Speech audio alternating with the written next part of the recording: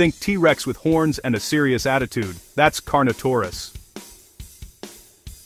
Carnotaurus sastre lived about 70 million years ago in what is now Argentina. Its name literally means meat-eating bull, because those fat, forward-facing horns over the eyes look like bull horns.